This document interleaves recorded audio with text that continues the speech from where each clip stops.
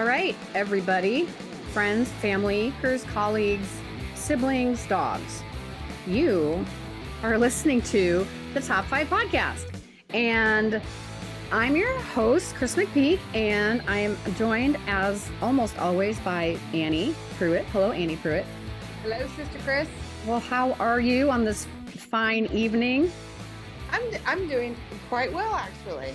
It is good to see you, as always, and discuss our favorite thing, which is popular culture. Absolutely. And so what is our subject tonight?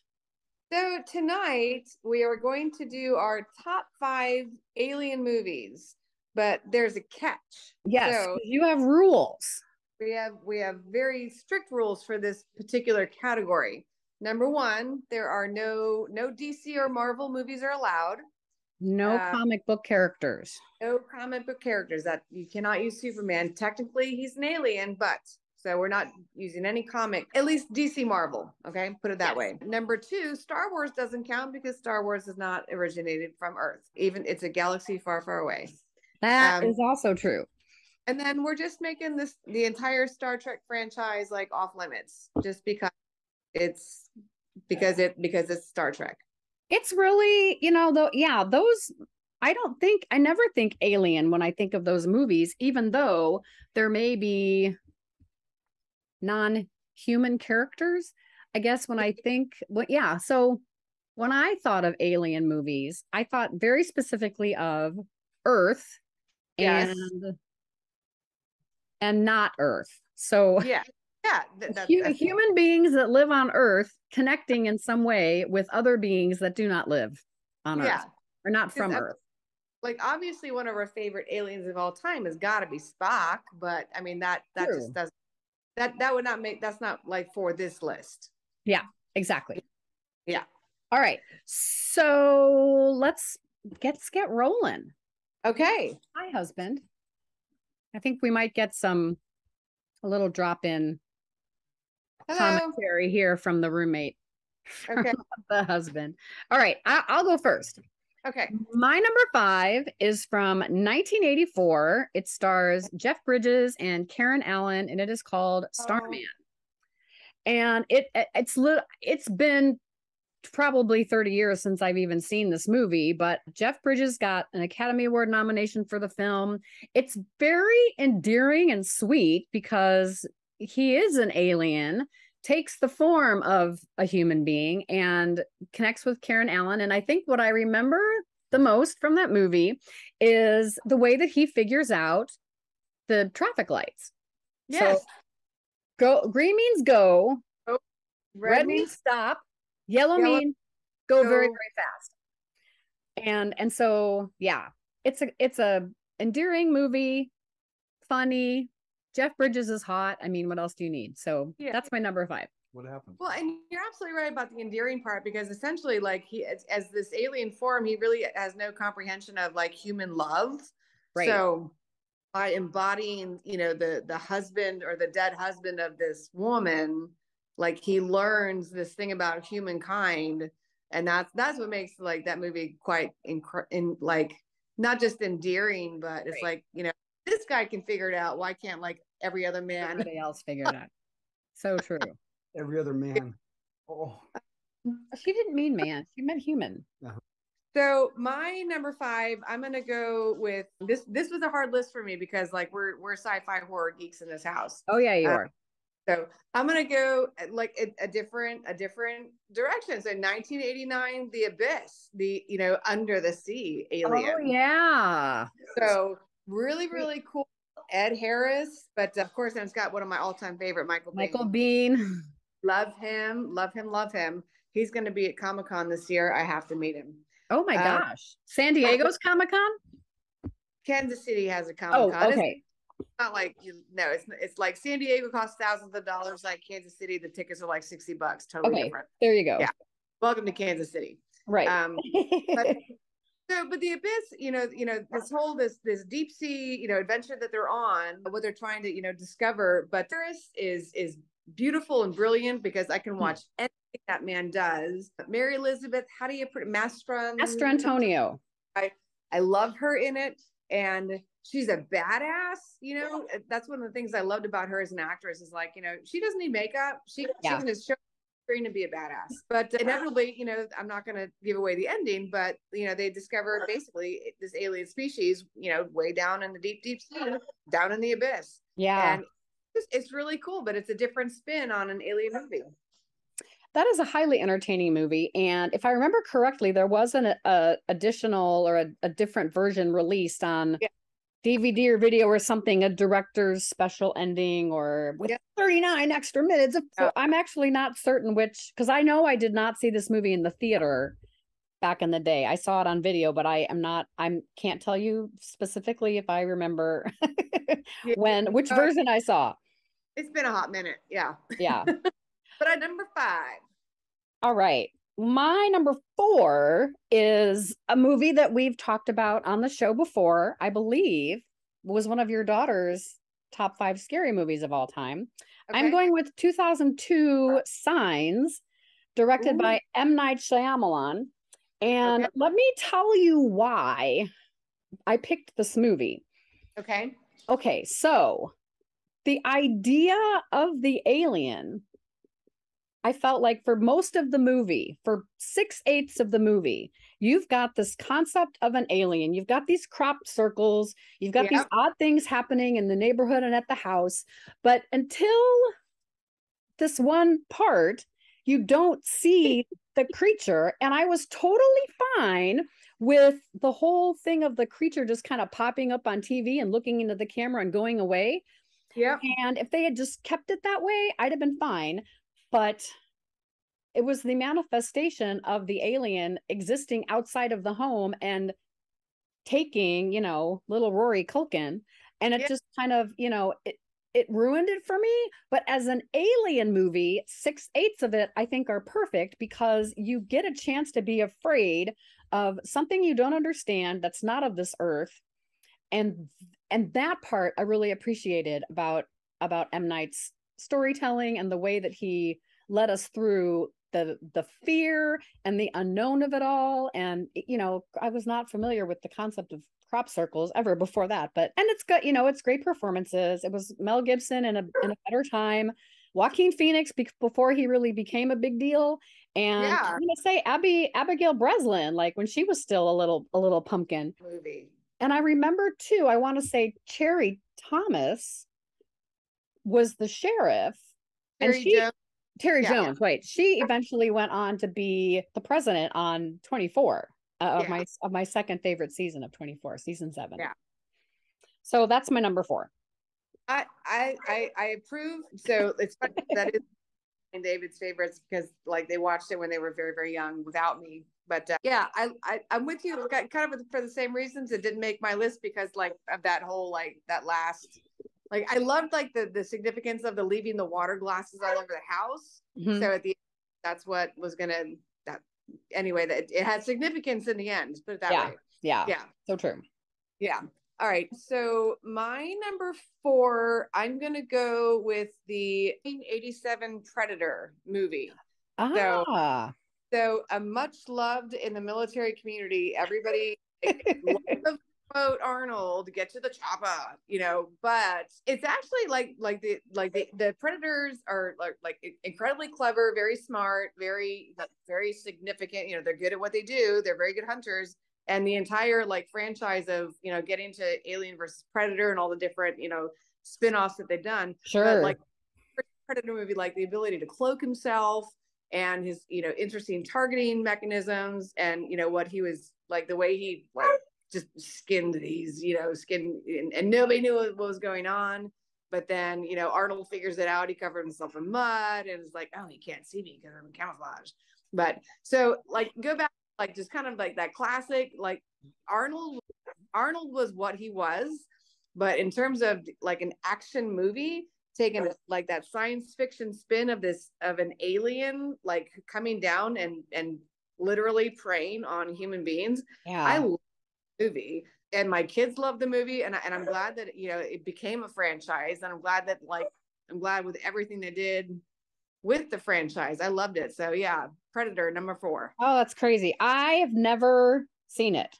I have never seen Predator. I'm aware of the numerous sequels and the spinoffs and all that. I think even Adrian Brody appeared in a Predator movie spinoff. Yes. But yeah, I myself have never seen it. One of the greatest lines ever. I ain't got time to bleed. Oh, that's it. That is a great line. Yeah. It sounds like a great line. Yes. All right. My number 3 is probably pretty obvious, but it is a movie that I don't always think about until we're having these kinds of conversations. So this is 1977's Close Encounters of the Third Kind. This is Steven Spielberg's second movie maybe, coming off of the, huge success that Jaws was, and now giving him some clout and some capital to make some of the projects that were, personal to him. Yeah. It starts out with, is it Francois Truffaut that's in the movie? Like, one of Spielberg's heroes is in this film, but you've got this married couple in Richard Dreyfuss and Terry Garr. Yeah. And then you've got Melinda Dillon, a single mom, and her little boy Barry, and the connection that Richard Dreyfuss and Melinda Dillon connect in this movie, because they have experienced these ships, these unidentified objects. Melinda Dillon's child was abducted, if you will. Right. The opening of the door and the lights and the wind and all of the things. And then you eventually get to the Devil's Tower and the mashed potatoes and everybody thinking Richard Dreyfuss has gone crazy. But the culmination, the end of the movie, now we have witnesses, and there is the spaceship, and Barry comes home, little blonde Barry comes home, and Richard gets, he walks with the aliens and gets on the ship. And yeah, maybe that's a spoiler alert, but okay, whatever. Well, it's 77. If you haven't seen it by now, I'm sorry. Yeah, I'm sorry too. So I'm sorry. But yeah, so I just think, it's a deep thinker movie, but it still has that aspect of like sentimentality, and there's humor, and it's very well written and immaculately directed. And even for 1977, it looked pretty friggin' cool. They were at the height of 70s special effects, whatever. Yeah, it was a highly entertaining movie, and something that actually I think our father took me and Mike to see this movie.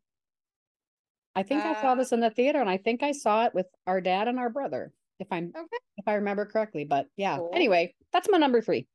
Okay, all right. So I'm gonna go in a different direction, and it's kind of an odd pick, but hey, it is what it is. My number 3 is a fun one, and it's probably on a lot of people's stinker list. So kiss my butt. Alrighty, cool. Galaxy Quest. Hang on one sec. Galaxy Quest from 1999. Okay, give me 1 second. Let me fix this. All right. Okay, got it. So here we go. Galaxy Quest, 1999. So you got Tim Allen as basically kind of this William Shatner character, right. Sci-fi TV show star. Sigourney Weaver, his hot co-star. And they end up, finding out that this alien species is actually like modeled their entire technology off of this TV show. So you got a very, very young Justin Long, adorable in it. You got Tony Shalhoub, kind of as this like aloof, like, I don't know. He was a character, and he's just kind of like a goofball sidekick. Oh yeah. And you got Sam Rockwell as this, he's the, what was his character? Like the guy that dies. I love Sam Rockwell. He's the guy that dies, right? But have Alan Rickman, and bless his heart, he has one of the most endearing characters in this movie. And it's silly and it's stupid. But it's an alien movie, because this alien species, has basically come to this cast of TV characters for all hope. Their entire existence depends on this TV cast being able to save their species and their planet. Very cool. It's, but at the end of the day, Tim Allen's character basically, like, these people were my family for years, and becomes a real life hero. So I love it. It's cheesy, but I really love it. It's an adorable 1999 Galaxy Quest. All right. Again, one that I have not seen. I am very familiar. Oops. You okay over there? Okay. That was your number 3. Yes. Okay. My number 2 is a movie that probably very few people have ever heard of. I have only seen it once, but when I think about alien movies, this always pops in my head. And I watched this movie at a period of time when I was still early in my housing career. I was working at Webster University, and I was taking classes with my students for a lot of the time. And the first class I ever took at Webster was called The Films of John Sayles. And that is where I was introduced to 1984's The Brother from Another Planet. Oh, I have heard of that. This movie stars Joe Morton, who most people will remember as, what's the company in Terminator? I want to say Dytron, but I don't think that's right. The guy that was the creator of the Terminator arms and all that kind of stuff. So he was in that movie. And he was also Skynet, right. And he's also Olivia Pope's father in Scandal. But he did this film with John Sayles, and then he actually he was in a lot of other John Sayles movies after that. Not to the same tune that David Strathairn was, but so this is a mute alien with the appearance of a black human, and he's chased by outer space bounty hunters through the streets of Harlem. And there's just all kinds of funny and interesting things that are happening to this brother from another planet. I remember it being highly entertaining, and still, like, there are social justice lessons to be learned from this film. And it, was part of what made my fascination with John Sayles at the time such a big deal, because he was one of those Renaissance. He is one of those Renaissance directors. He writes, he directs, he stars in some stuff, he produces his stuff. Sometimes he might edit, or he might write a little music. So he's kind of in that vein of Robert Rodriguez, Clint Eastwood, those other, Kevin Smith. Yeah. Kind of, but yeah, so John Sayles is one of those super totally underrated filmmakers. And this is one of those super totally underrated social justice alien movies from the 80s. Okay. So there you go. That's my number 2. Maybe the only. Probably the only, right. I have not seen that, but it's on my list, and I do love, because I mean, John Morton. Joe Morton. He's in Terminator 2. Yes. One of my favorites from that. And so, he's also in Crossroads with the Karate Kid. The Karate Kid goes to play the. When we do movies about, like, hell, we can bring up Crossroads later, and movies about blues. Okay. My number 2. Yeah. So I was kind of going back and forth on this. I'm actually going to go with A Quiet Place. So it came out, and I'm trying to juggle multiple dogs in a house, like, right now. So is that the directorial debut of John Krasinski? John Krasinski, yeah. So all right. 2018. So one of the things, not only is he, like, fantastic, but Emily Blunt, his pregnant wife, with their daughter who is deaf, and it's all about, they have to, the only thing that the way the aliens can attack them is through sound, so they have to be absolutely 100% silent. So she's fantastic. Like, the survival of, like, can you imagine having to give birth and be absolutely silent? Like, no, just but I'm not going to tell you how it goes. Yeah. But I haven't seen the sequel yet, but I think just in terms of, like, suspense and, like, protecting a family, and so this is the first on my list of like really, really, like, apocalyptic aliens. Like, Predator, he was attacking people, but not like he wasn't going to destroy the planet. This was like apocalyptic, alien infestation of this planet, right? Yeah, good stuff. I have not seen that either. You'll love it. But I do remember. I remember Emily Blunt getting nominated for the SAG Award and actually winning it. So it was one of those like, this performance is now trumping everything else that's supposed to happen at the Oscars, et cetera, et cetera. So, and I do like her a lot. She's really multifaceted and can do a lot of good, great things. Yes. Not as familiar with John Krasinski's work, but for some reason, I think I just like him to like him. I don't know why. Like if you've seen one episode of The Office with him in it, you will be in love with him for the rest of your life. Sounds good. But then also you can see both of them do the lip sync battle like on different episodes. And that's right. I have seen him do an NSYNC lip sync battle performance. Yeah. They're both like super fun. And anyway, but so yeah, my number 2, A Quiet Place, 2018. Awesome. God, 2018. I know. Seem like that far long ago, but then again, yes. Okay. Yeah. Do you have an honorable mention? How about you do your honorable mention while I let my other dog inside the house, and then I'll give you honorable mention. All right. So I'm going with the movie from 2009 called District 9. And I recall seeing this in the theater. I've only seen it once. So this takes place in Johannesburg, South Africa.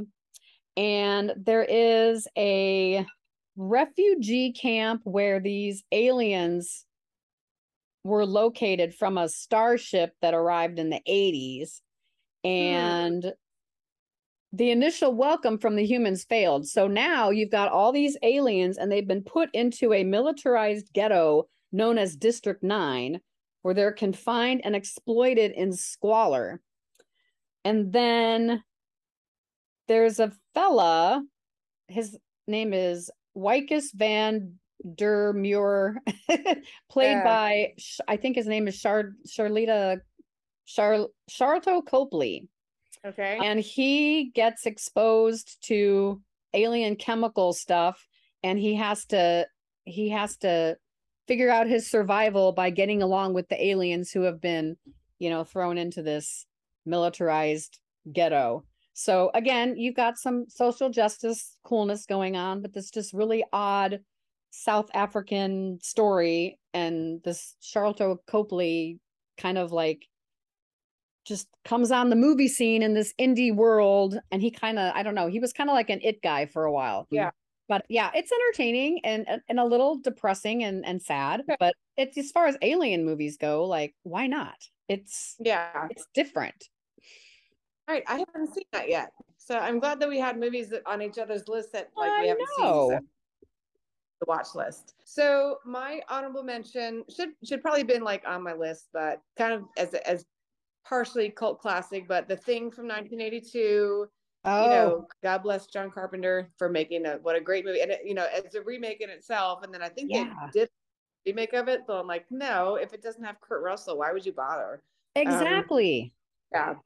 So absolutely, when you go back and watch it, like trying to figure out whether or not the alien is embodied another of the like surviving crew of this polar expedition, whatever it is that they're doing. I need to watch it like again. I watched it with the kids like 5 years ago, and it's still like you just can't beat Kurt Russell pretty much in anything he does. But when you slap some good sci-fi action with, you don't know if you have to kill somebody because he might be embodied by an alien. He might indeed be embodied by alien. Yeah. It's a little bit Invasion of the Body Snatchers, but not quite.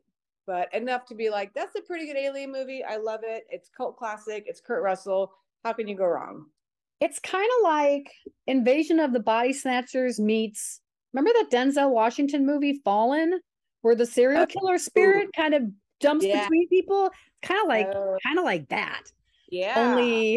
Only that movie came out much later than The Thing. But if you had to describe it to somebody, that's a good parallel. I like that. Strangely, but anyway. Yeah. I like that movie a lot. And that was a younger but not super young Kurt Russell in his whole which came first, Escape from New York or Escape from LA? In those days, Big Trouble Little China. Yeah, those years. I don't know why I can never remember that. Love affair with Kurt Russell. Yes, because he's not a darling. But I freaking love the characters he chooses to play. Yes, Yes. And that is the reason why I have to finish The Hateful Eight, because I still haven't finished it. It's well, I can't say it's my second least favorite Quentin movie because I haven't finished it yet, but nonetheless, we'll get there. Okay. My number one now suddenly feels very obvious to me. Yeah. But what I also appreciate about this week's episode is that we've had 0 crossover. Yes, but I have a feeling that we're gonna cross over on our number one. All right. Well, I'm going with 1979's Alien. Okay. The Ridley Scott, Sigourney Weaver, Ian Holm, Yaphet Kotto, John Hurt, Tom Skerritt. For me, that movie, I feel like that was the movie that started it all.